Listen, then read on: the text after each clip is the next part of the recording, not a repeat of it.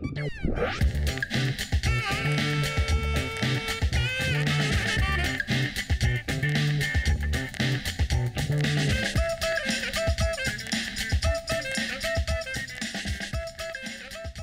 back. Today we're going to take a look at a new release from Spinnaker, which is what I think is one of the more interesting Spinnakers currently available. And it's actually not new, but more of a re-release of the Dumas from last year. And it's been re-released with a few new dial colors and a very interesting mesh bracelet. It was actually a watch I had my eye on last year, so when Spinnaker contacted me and asked if I'd like to look at it, I of course said yes, as it just has this very interesting styling. With a retro 70s dial combined with this octagonal shaped case, it just gives it a very different look than most of the other watches out there. And it's a watch that I've had some very strong positive as well as negative feelings about, and most of those were actually in the first few minutes of opening the box. So I think this one should be an interesting one to talk about. The first thing you notice is that the case shape is a bit unusual, although it is a bit symmetrical, having an octagonal shape, which is further emphasized by a polished beveled edge that just runs along the top of both sides, as this polished edge contrasts nicely with just the brushed case finish that dominates the rest of it. And that does continue to the rear of the case, where you can see an exhibition case back. And one good thing here is that Spinnaker decided to actually let you see the movement, rather than block it like on the hull. And here you can also see these hidden lugs. So overall, this is definitely a watch that just has this really large presence. So it's not really surprising that the case width here is 43 millimeters, and that's without the crown. Width is closer to 48.5. And it does have a lug-to-lug of 48, so as I said, it is a bit symmetrical. Although with that 48 millimeter lug-to-lug, I do think it should wear a little bit smaller than your typical 43 millimeter, but we'll talk about that in a bit. My bigger concern here is really the thickness at 15 millimeters, so it's definitely a bit tall, and visually it also looks a bit chunky as well. So it really shouldn't be any surprise that it's also a hefty thing at 200 grams with its bracelet. And I want to talk about the bracelet right away, because as soon as I got the watch out of the box, I sized it and tried it on, and then immediately took this thing off, because I honestly don't know what the hell they were thinking. I'm not sure if it's completely unredeemable, but it's pretty damn close.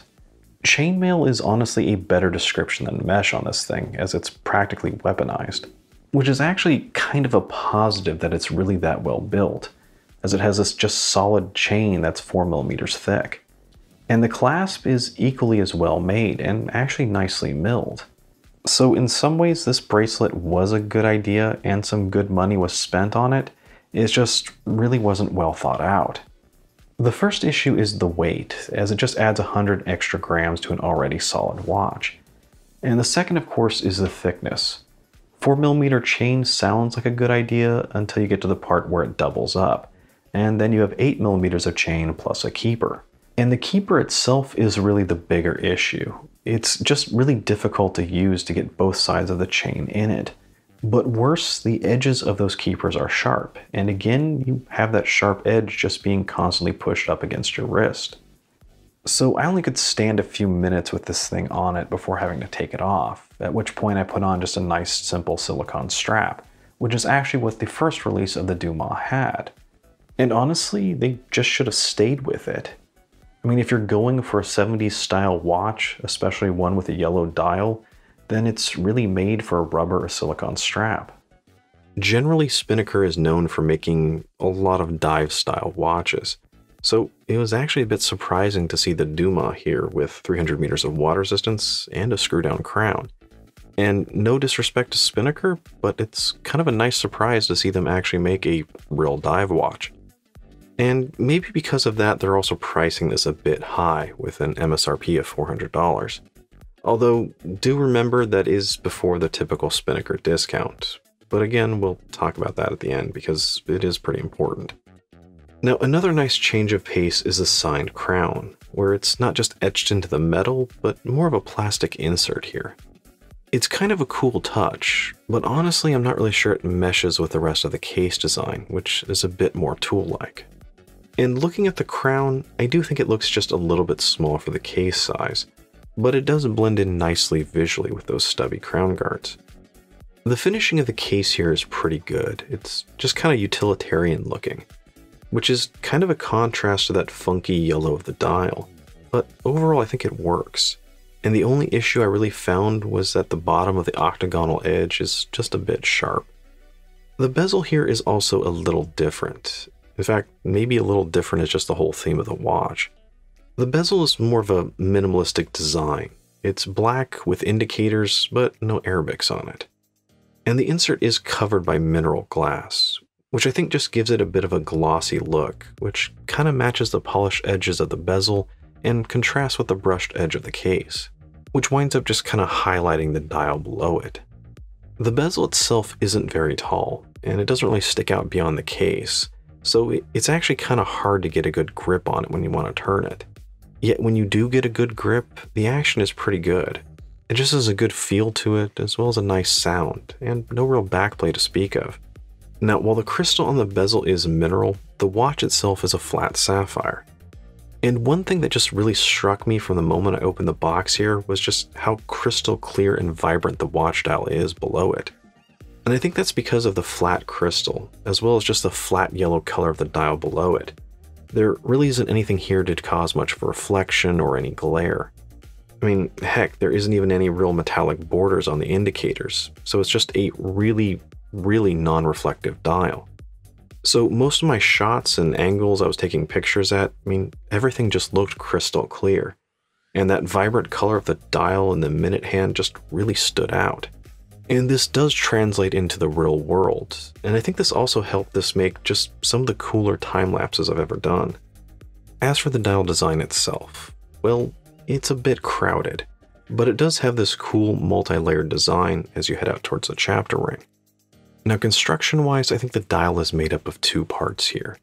The first is the main dial, and it's just this flat surface that has the 24-hour indicators, the logo, and the text.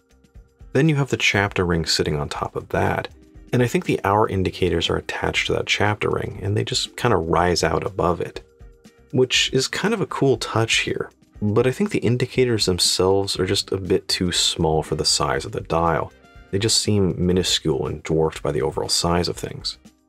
The framing for the date is also a bit interesting here.